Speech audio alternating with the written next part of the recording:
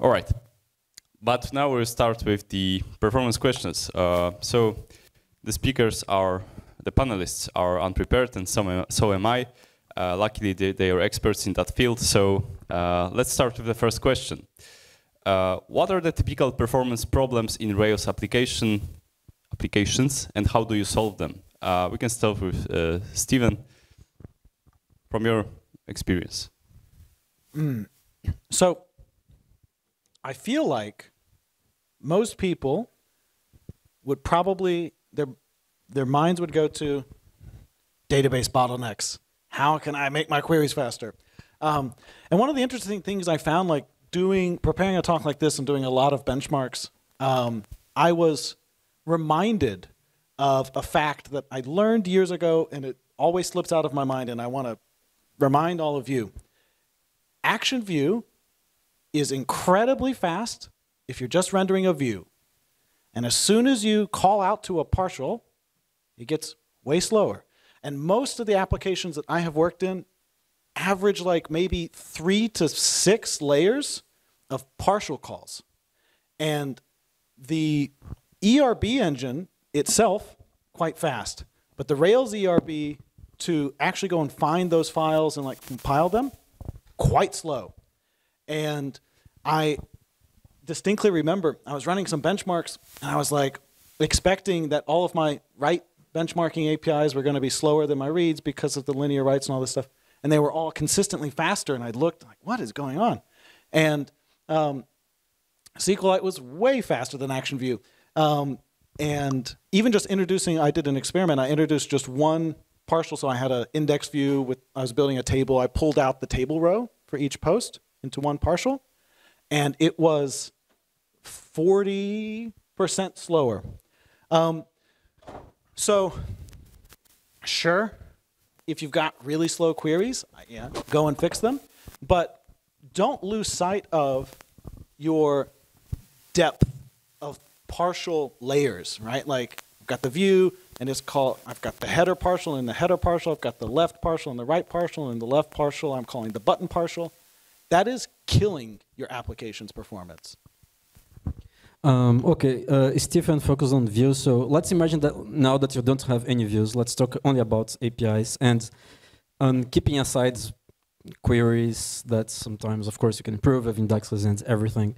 I think it's pretty easy for you to forget what's actually happening on those black boxes, and this is something that you need to be very careful when using active records and frameworks in general. So this is why this kind of talks, like the ones Stephen did, like going to the deep details of what's going on is important, because it's super common for you to simply load a big collection in memory. And it's super common seeing when I do code reviews with my team, it's pretty common to, oh, please replace this each with a find each. You know, you're changing 5 letters, but instead of you loading 1,000 items in memory and iterating on them, you're doing it on a paginated way, and you're not going to explode. So I think that this critical minds of really understanding what's high-level languages are doing, because they're super easy to write and they almost read like pseudocode. But it's important to remember that they're actually doing stuff, and it's important to understand what they are doing. Sometimes it's very tiny changes on the way that things are written that make a big difference on what's actually being run. And there's a second thing that's added to that, which is also okay, these things take a long time. Let's run everything as background jobs. And then you start serializing a big object and putting it to run in backgrounds, and then suddenly you have your background queue running slower than if it was running foreground, because you're spending most of your time in serializing objects. So, so this is just have this critical mind of like know exactly what you are using and to use the tool the best way. Running a background job pass just numbers, IDs, reloads your objects from inside, and know that sometimes unserializing a big object in memory is going to be slower than actually just running a database query to load it. So those are 2 other cases that I remember that I've been through that I would add to what Stephen said.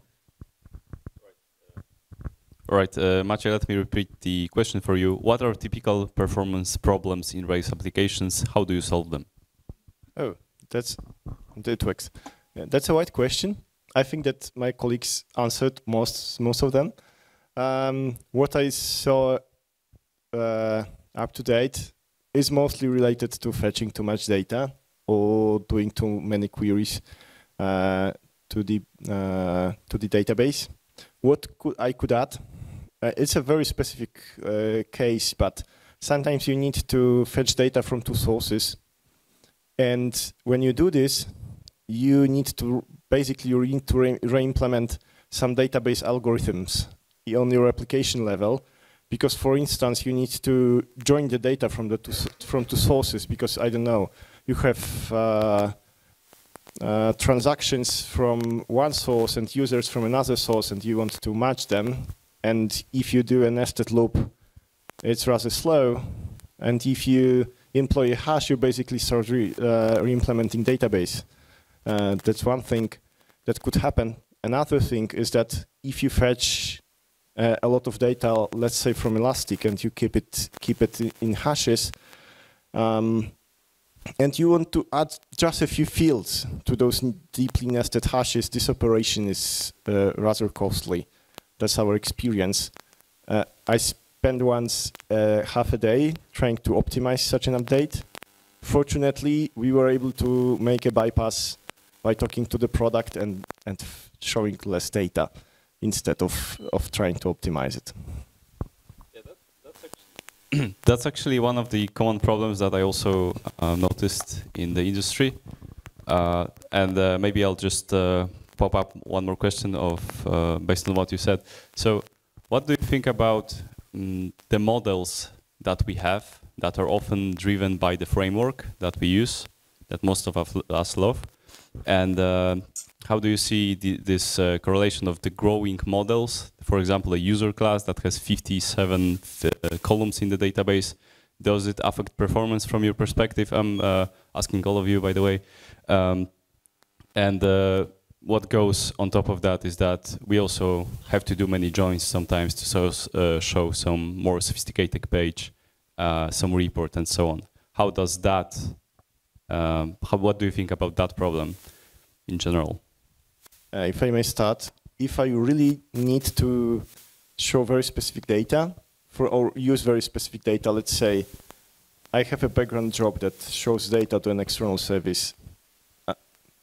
I'm very okay of not using models or hacking the models, fetching the data that I need, wrapping it in a structure or anything simple, and then sending it away, because I don't need all the niceties that Active Record provides.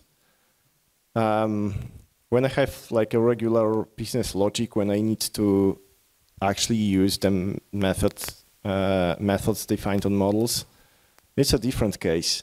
Then I would probably think, but actually I'm not very sure that the fact that there are 50 fields or 60 fields is that big of a problem. Yeah, I think to add to that, this is advice that I'm giving my past self 8 years ago, which is like to really, really focus on pragmatics and to deeply think about like what situation am I in, like what is the context of this problem, and to not fall into the trap of trying to find a one-size-fits-all solution. So are there situations where like the difference between 100 microseconds and 1 millisecond is actually important to the business? Yes, there are. Are there many of them? No, there aren't. And adding a whole bunch of complexity into a situation that doesn't actually need it is going to cause you more pain than not. So I think like on average, most problems, no, I don't think that models are affecting performance. But it requires really knowing the problem that you're working in, like what your performance budget is, why it is that way, doing enough benchmarking to see like, you know, what is the cost of having like this extra column? Should I, for example, one decision I've made in some apps is like, should I pull out a JSON payload column into a separate table so that I only retrieve it when I actually need it and it's like a polymorphic table to anything? Or do I just leave it on those tables? And I did it once because I thought, that's smart, you know? Why load extra data? And it was a massive pain in the ass. And saved me a millisecond. Like it in that app, it wasn't actually useful, and I was annoyed at my past self within 3 months. Yeah, I'd add to that first maybe take a step back, because in many situations, to actually question and do some negotiation, even with front ends and API clients or whatever, in many cases you don't necessarily need to load everything at once. So I don't think that the data structure necessarily, if it's growing too much, is the problem, but it's more how you use it. So there are strategies on the API client side to build and load things on demand and not everything at once. And you should probably have room to discuss those approaches, because this is, after all, it's user experience as well. So loading things on demand is super important. And sometimes I bring those things up because I've worked a long time on the front-end side as well with React. But when you do need to load all those things, in some cases, adding a new column is going to be faster because it can be a counter cache column, for example, and it's going to save you a lot of time doing some calculation. But again, not even counter cache should be treated as some kinds of silver bullets that always work. Sometimes it will be faster to just do that calculation as you need. So measuring and really understanding the problem at hand, and you may find the right solution. I usually say my answer to almost all those things is depends, and understanding the context, which includes budget and other things, is super important as well. But imagine that at some point the database grows too much in terms of number of records, and you do a bunch of queries there. That really gets really huge, which may be a good problem to have. If this means that your business is growing, or because you're storing more than what you should. I'm just mentioning that in the past, working on a very big application, I had to use partitioning. So just to mention here on one solution, in many cases, partition is not even needed. And in the way that databases are implemented, if you have a good index that you can isolate your data, it can already work totally fine. But there is a solution if things get really big. But I think there are many other steps that you can take before getting to that point. All right, thank you. Do we have any questions from the audience? Okay, not. All right, let's go to the second question. The second question is how to triage performance problems. Which are the best to be solved first? We can start with Maciej this time. I think that I'll just repeat. I just second what Kyle said. It's to triage it. I guess that we need to talk to the business. What's their pain? And if they feel a pain that something is working too slow, that's the first thing to do. But there is a caveat. At least in my experience, it is very easy to tech talk them, and they complain after a month of complaining, oh, the site is too slow, and listening, oh, the site is slow because we show a lot of data, right?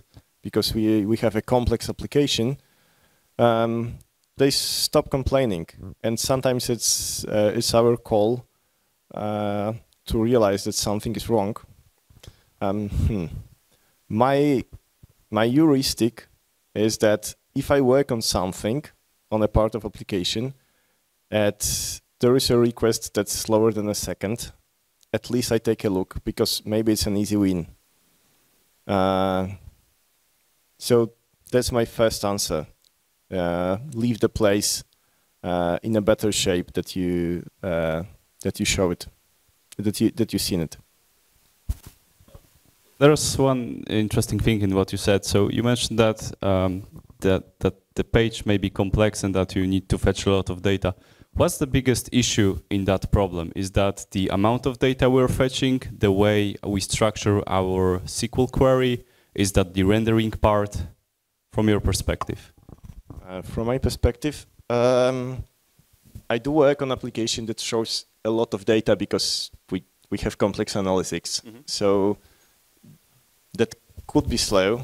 The biggest issue is that that I've seen so far, or the most common, is that we load too much data. We load data that's not required because it's cheaper not to implement pagination, for instance.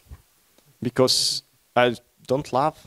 It's not just about showing page and the number of pages, but if you implement it, you need to add a search, or you need to do the proper sorting on the database. So it's more expensive. So it's an easy cost to cut.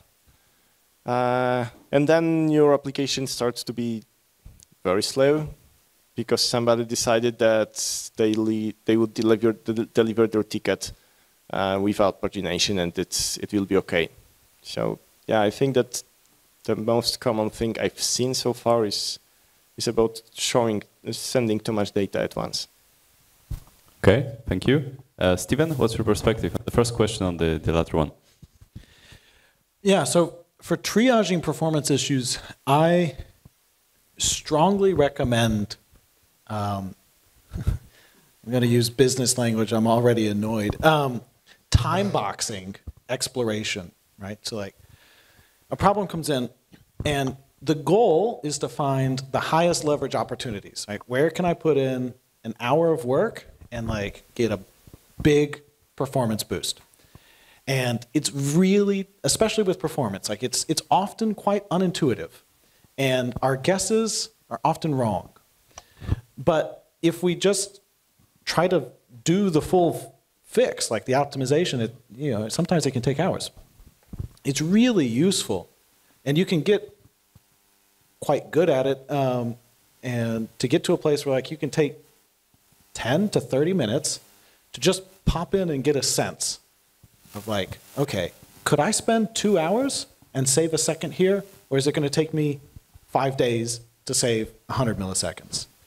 And if you take the time to get decently fast at like that kind of exploration to triage, like, okay, let me actually concretely find high leverage opportunities. And then you go and optimize 3 high leverage places, like that is an incredibly valuable use of time. So those like quick explorations, right? Like just take a bunch of them and check them out. On the second question, I'll just say, I really don't know. And I'm not trying to be a shill, but I've never had performance bottlenecks at the database layer, guys. It's so fast. These things are operating in microseconds. It's like, what a gift. So for me, it's always the view layer. But, for everyone else, you're sending queries over the network like animals. So maybe that's your problem. I don't know. For me, it's never been mine. That's because we have more than a megabyte of data. Okay, but you mentioned in the second question, in the first, in the other one, that you will not optimize for 1 second or 100 milliseconds. But let's change the perspective a little bit. What if we have a page that is timing out for certain customers that are annoyed by that and are willing to quit, for example? And let's say that those are very expensive enterprise customers that we cannot afford to lose. Fix that. How? Like, how do you triage it? I mean, that's as much an art as it is a science. But I remember there's another question about tools. But like, there's a few different general classes of tools. So the load testing tool that I was using, OHA, pretty simplistic. It's like fancy curl, but it's going to give you a sense from the response side, like your general response times, and then on the other side, like having some kind of monitoring. Kyle gave a lot of great examples that aren't just specific to GraphQL. Like you can plug those tools into any Rails application. And then it takes a little bit of practice to just find like, hop into a Rails console and try a few things out, get a sense of what kinds of variables make sense to tweak, see what kind of responses you're getting. You can just use the Ruby like benchmark block to start to get a little bit of a sense of where things are, and then you just dive deeper as you find signal. Okay, thank you. Kaio? Hello. Sorry. To add to that, first, understanding the business is super important because depending on your public and what you're trying to achieve, where you are operating, who are your users, 100 milliseconds is fine. Depending on the other use case, 1 millisecond maybe not. So understand that is super important. Understand the different layers also as well, because when it gets to the backend side, maybe it's already too late. There are opportunities for you to optimize that on a layer above on the front end, on requesting less data, for example. So I remember one time that we were running a project in Togo, and our web application with a few kilobytes of bundled JavaScript, it would take a long time to load in a place where the network is very poor. So why mind about those queries are taking that time if not even the first bundle that loads your application is able to be rendered in the browser? So understanding all these steps and how to optimize each of them before maybe optimizing the wrong place, I think it's super important. This is why all those different tools that operate at different layers are important. There will be no single tool that you're able to measure everything from the most user-facing interface to the lowest level, and to be sure that you are optimizing the right place. If performance optimization and monitoring is not something that's happening on an ongoing basis during your development process, probably the easiest way to start is, as Stephen was saying, try to find the low-hanging fruits. And, like, why optimize a query that's taking 3 seconds, but it doesn't represent much of your request? It's not impacting those many users. So try to find exactly those easy wins where you can have biggest impacts on users with lower effort. So this way you can have some thing to be shipped faster and having some impacts before. Mentioning tools, because this was the original question, right? I think performance can't go alone. It needs to always be connected to metrics.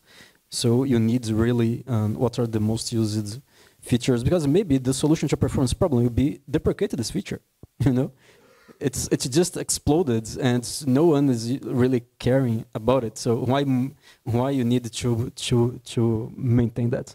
So we have a mantra in our team that the best code is no code. So focus on deleting code, not on writing code, especially when you're maintaining an old database. So maybe sometimes the fix to the performance problem will be on redo this thing or get rid of it, do it in a different way, and not necessarily try to fix it. So the tools I showed some of them. They operate at different levels. We've been pretty successful with Honeycomb. Most of our stuff runs on AWS, so we rely a lot on AWS tools as well. Integrations with CloudWatch for alerting and monitoring, and uptime that can also track performance from different regions. So you don't have this problem where a user somewhere in the world is reporting, oh, this thing is not loading for me, and you have the worst answer that is, oh, it's loading fine here. So where is the problem? So having tools that are able to measure performance from different parts of the world is also important to help you debug those issues more easily. So you have more context to work on them. All right, thanks. This is a little bit forward to the next question. So which tools do you use to monitor, triage, and fix performance problems? Let's start with the tools for the database. Maybe anything else that you haven't mentioned yet in your presentation or in your previous answer? Yeah, so continue what I was saying. So Honeycomb, uptime, CloudWatch tools in general. For the database, we use PG Analyzer to generate some insights on database performance. It can, just send some insights on some easy wins. Like sometimes it's really, sometimes we tend, I think, to overlook the simplest thing, and we try to think about the most complex and complicated reasons for things. And sometimes really you may forget to add in the extra column. It happens. So those tools help with that as well. PG Analyzer for that. Specifically for GraphQL, as I mentioned, Apollo is useful to generate some data. Grafana, yeah, just to mention a few, but I'll let my colleagues add to that. Okay, thank you. Maciej, same question? Right now, we are using OpenTelemetry. It means that we write statistics, performance statistics to the logs, and then there is a server for metrics consuming them. There are several servers that can use it. The good thing is that you don't have to change anything in your code. If you don't like your metrics platform, you switch the platform. In the past, of course, I used Datadog and New Relic, but you know, there are very lengthy blog posts about the pricing of those tools, so you need to know if you can afford them. One thing that wasn't mentioned by Kaio is that when we were optimizing a crucial GraphQL based API, we added our custom telemetry, custom instrumentation, and for every request that was sent, there weren't that many, so we were able to afford this. We were logging some stats, including the request time, and because of this, we were logging it on the client side, and because of this, we were able to pinpoint the slow requests. We were able to check them in Kibana, measure them properly, aggregate them, and triage by saying, okay, our next slow request is this one. And because we were logging everything, including the params, we were able to reproduce the exact slow request locally because we were using the same params and we were optimizing them locally. It was great because the feedback loop was very tight. We weren't guessing because after adding some optimizations, we were able to do the acceptance test locally. All right. Yeah, I think that these are really great answers for, like, I don't know, big, meaningful apps. I'll take the perspective of smaller, less meaningful apps. Because there's lots of them too, and they're important, and you can't, you certainly can't pay for Datadog. So I have been using something personally, and I'm still in the process of trying to package it up as a gem, but Rails is pretty well instrumented. There's a lot of active support notifications that are woven throughout all of Rails. So in the biggest small app that we have at work, I am just subscribing to active support notifications and piping those into a SQLite database, and then I have a route that just basically shows me that SQLite database. And as I go, I'm like, I kind of want to do a simplistic graph of this part of it. But I think that, especially as you're getting started, leaning into like, how far can I get with what the framework already gives me, and like, as I just started reading about it, I'm like, wow, there's a lot of instrumentation in Rails that it actually gives you a lot of information if you just grab it and put it somewhere. And even if you need to or want to use Postgres as your main database, like that's probably a reasonable use for SQLite, to just sort of like have a little pocket of analytics that you map to a route. I think that there are those kinds of minimalist options for when you're just starting out, or if you have smaller projects or sort of internal back office projects. But for business, I would just say their answers. Yeah, I would add to this, because you said about this publishing this endpoint with stats. It's basically what you do when you have Prometheus, because you publish your stats and Prometheus reads them. You probably have Prometheus because your infra guys set them up for them. So ask them nicely to reuse it and publish metrics there and use all the niceties related to Prometheus, Grafana, and stuff. It's very useful when you use it. Last point for those tools that come for free that you can get started and get useful insights. For background processing in particular, Sidekick itself has a pretty good insights interface that comes with it. So you can see the queues latency and that kind of stuff. And for regular Rails background jobs, active support notifications are surprisingly useful on giving insights on where are the bottlenecks. So you can definitely start with those. Okay. Do you have any other tools recommendations when it comes to solving performance issues with CPU, memory, I/O, network latency, or sorry, not network latency, just a network or front-end generation, specifically if we have too large DOM? Start with Steven. I don't think so. I haven't done a lot of that optimization work. I don't have like particularly clever or smart answers, so I'm not going to make up an attempt at a clever or smart answer. I bet that they do, though. The next layer that we can talk about are the profilers. After some break, I got back to profilers that we have in Ruby community, and folks, they are great. I just check Speedoscope and just check rprof. You can get very nice graphs, very nice stats with a very little effort, and you're able to, when you decide which endpoint you want to or which spec you want to optimize, you can get very detailed stats of which method takes the most of time and focus there just to avoid guessing. Yes, I haven't been doing a lot of like front-end profiling, for example, but at least something that we care about. Oh, hello, it's back. Something that we care about, for example, is bundle size, as I mentioned, and on the front-end world, it's so easy to do an npm install and add a dependency for which you need one function, and then you're adding 100 kilobytes to your bundle. So there's some kinds of tree shaking and tools to audit the dependencies that you're adding to the code, because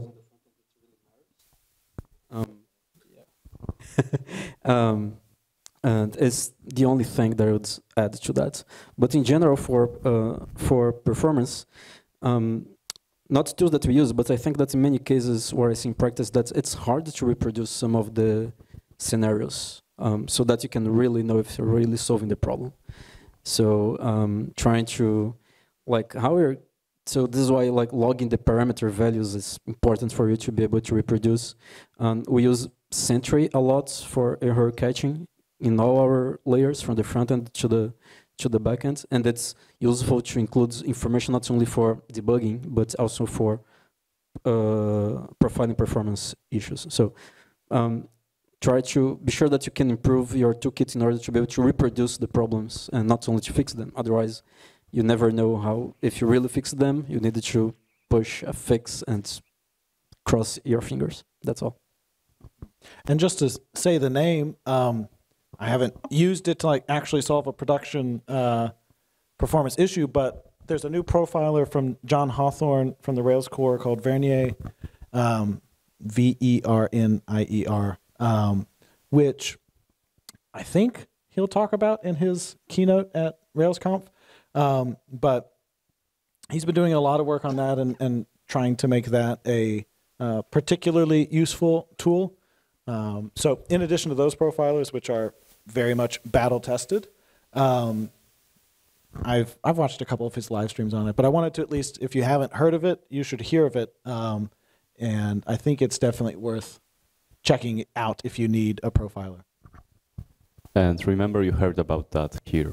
All right, next question. What would be your heuristics when to finish performance optimizations, right? Because cost is also important, and as you already mentioned a few times, we cannot we need to make a decision, right? If we want to make, say, 50% of optimization and then just stop and say, okay, it's good enough, versus just going bananas and spending weeks to get this perfect solution that doesn't exist. What are your heuristics? We can start with Steven. Yeah, so this goes back to what I was saying before. Like you have to define performance budgets. There's maybe not even a lot of value in trying to do a lot of performance optimizations before you have done that and like had conversations with the rest of your team, had conversations with people from product, had conversations with people on the business side, to get some general agreement, right? Like, do we want, you might say, if we have a regular web application, we might say, we want every single page to be below 300 milliseconds. Or maybe for your application, you say, these pages need to be below 100 milliseconds, but those pages can be up to a second. Or if it really can vary a lot. But if you start off with those conversations and you actually have some defined and agreed upon budgets, it makes this question actually now much easier. You say, like, okay, are we under budget or are we not? And if we're not, we've made an agreement that we'll be under it, so we have to do the work to get under it. And if you're really, really struggling, like, to get under that budget, then you can start having pragmatic conversations. Say, like, hey, remember when we had that conversation, we agreed every single page would be below 100 milliseconds? I think I was stupid to agree to that. And let me tell you why, and I would like to renegotiate. And that's a very reasonable thing to do. Context change, you get more information, but performance budgets are really valuable. It's a valuable concept to bring into this kind of conversation. Yeah, that sounds very good. I think that's one of the biggest waste of resources can be trying to start doing performance optimization before even defining any SLAs with your team. So if you don't have service level agreements, anything is fine, right? Or you don't know exactly where you need to put most of the energy. So I would focus more first on starting on defining those SLAs with the teams, product, business, see what's actually feasible technically and what actually fits the budget that you have. And then you go into the tooling. Otherwise, you may be putting energy on things that are not even needed and are not even perceivable, depending on the context that you are working. Hey, imagine that this is something that happens in the background of your application. You got it blazing fast, but the user doesn't even notice because, it's happening. It's just updating one simple component of a page is synchronously. So understanding have those agreements defined across all the teams and then getting to work on them. I think is the most, this is the only thing that I think is it's common to almost all the cases. You need to have those SLAs defined, budget defined, and then depending on any combinations of those, there are different approaches to them. Let me ask you about one more thing. So imagine that I'm a business and I have no clue about what is SLA or other stuff you mentioned, and I have this very important page. It's slow, I want it fast, and I want it now. How do we talk? You want it now? I want it fast and I want it now. Yesterday. Cache the whole page, update it on every update, but it's everything cached on Cloudflare. And no. I already heard about cache, and I know it introduces some other problems. No, just okay. How would you negotiate with such a person? Because it's not always our business is educated, right? We sometimes just talk with people that have no idea what's SLA, why we need some budget. They just want it to work. They just want it to work good, right? Yeah, there is no easy answer to that. I think there's a lot that goes into culture and education of a team. And sometimes it's going to take a while to get to a point where those conversations can really happen at a level that people really trust each other and what is going on there. But it's better to have those conversations on the beginning and set expectations early in the process, even if it's going to create some internal stress at that time, than just agreeing to whatever comes and then have everything down and clients complaining. It would be even worse. So setting expectations on the beginning, even if it takes some work, negotiation, education, and building a more mature culture in a team It's better to invest time there while everything is internal, when after everything explodes in the face of users. Right, thanks. Maciej? I agree with the principle of performance budgets. Still, I haven't seen them in the wild. So if you could show me them, I've seen them in the zoo, right? In blog posts.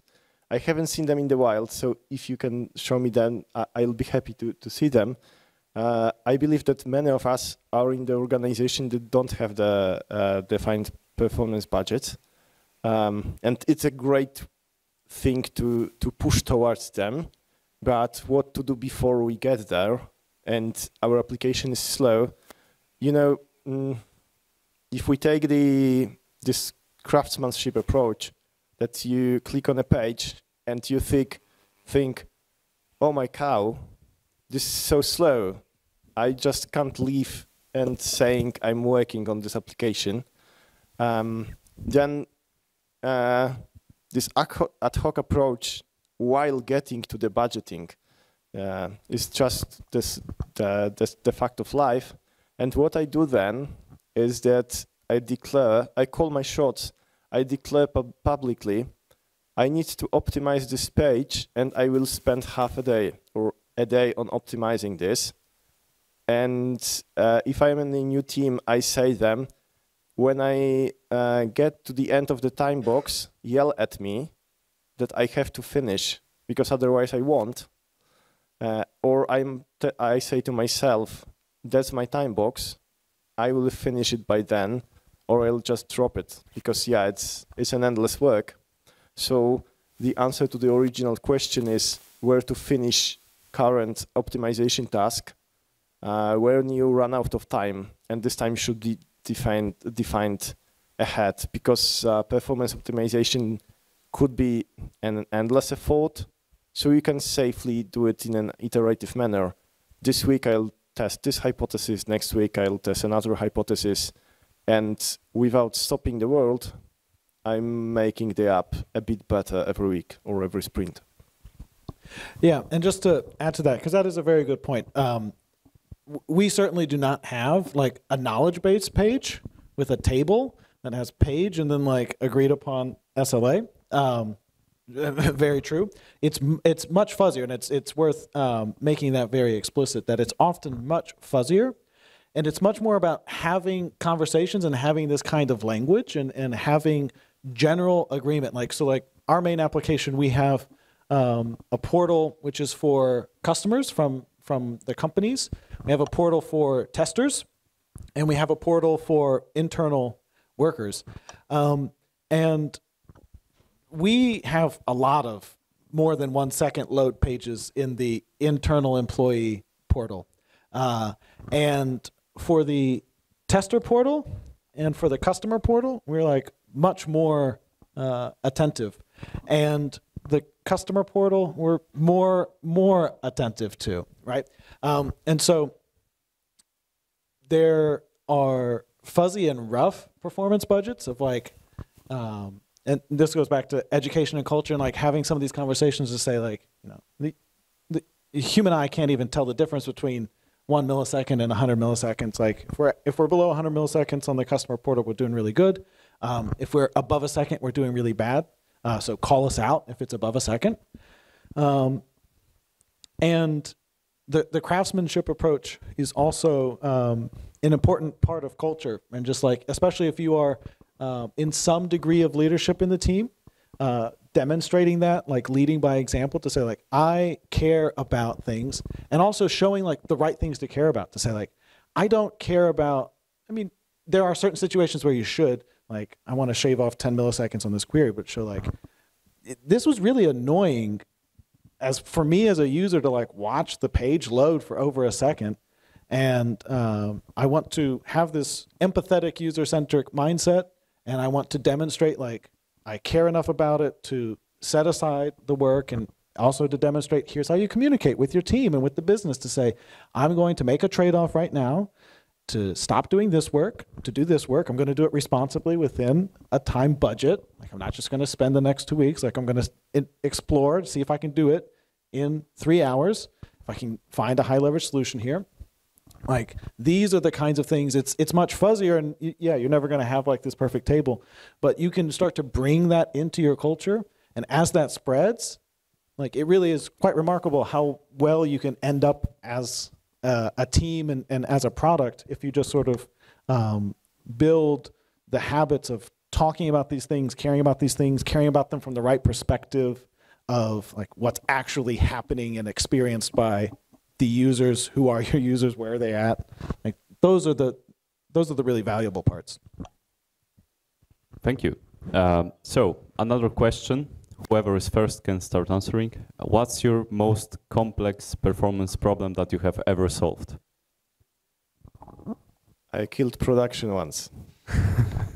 How? Completely. So we were optimizing API, right? I told you. It was a wonderful project. And I applied performance optimization, but we were switching from REST to GraphQL. I'm telling this story on some kind of presentation, so bear with me. And I noticed that there is a security issue with our API, and we don't sanitize parameters properly. So I sanitized parameters in both branches. And I deployed to production, and we had a very good feature flags. So I enabled GraphQL for 10% of the traffic to see the impact, and something was getting off, but I believed that it's not me, so I didn't care until it exploded. Yeah, infra guys solved me. They reverted my deploy. But what was the point? Why was it wasn't complex, but it was serious.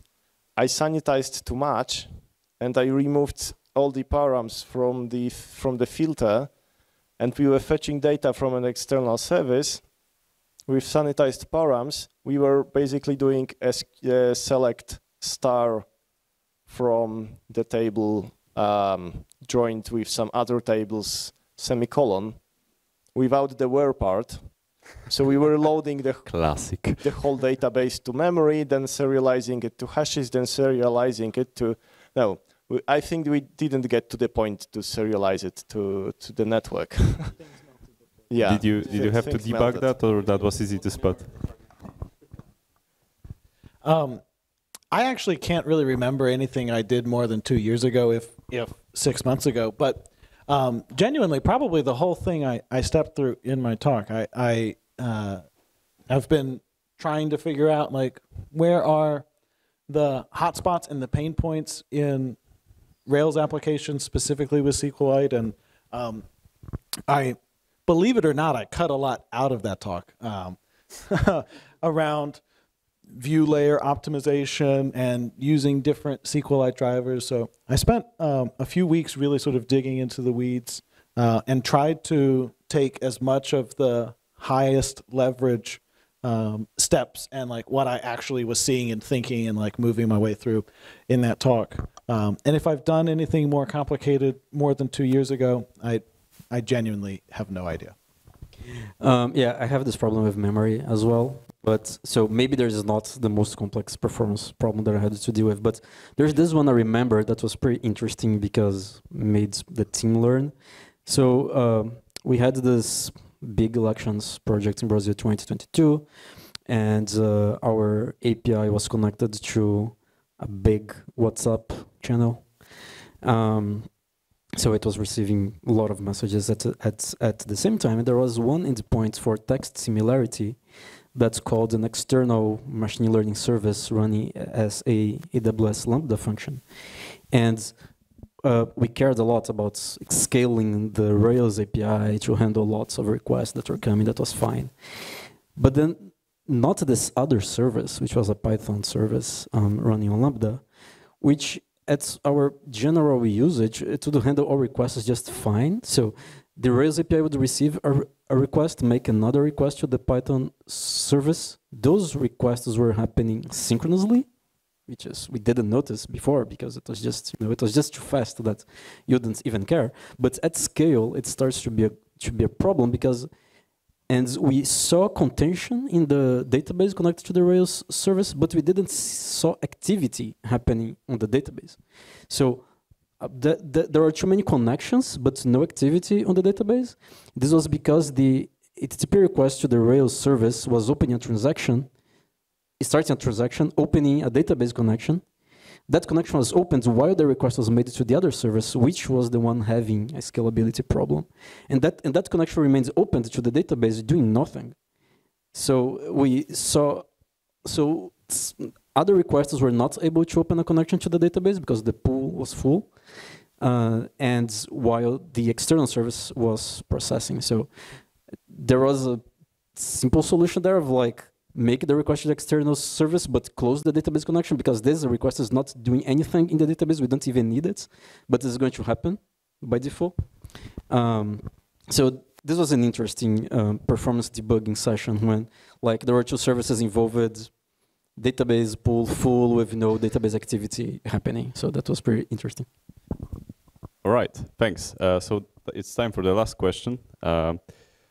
And the last question is from the audience. So how to deal with the big data sets on the index endpoint that contains many filters? For example, 20 plus filters that could be mixed in any combination. Silver bullets only. Well, it depends. We got a consultant. Yeah. More seriously, it depends how much data you have. In many cases, it's just enough to use Postgres, and in other cases, use SQLite with proper indexing. You almost convinced me. With proper indexing, and to load test it properly, locally and on staging and production, and to measure everything. And if you outgrow it, use some kind of secondary index. My solution of choice is Elasticsearch, but you can use something else and filter there. The issue is that sometimes you would have to maybe join data between Elastic and Postgres in app, as I said before, and it might be a performance bottleneck.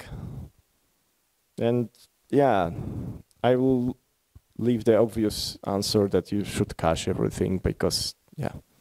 I would just index everything properly, and you should be okay. Yeah.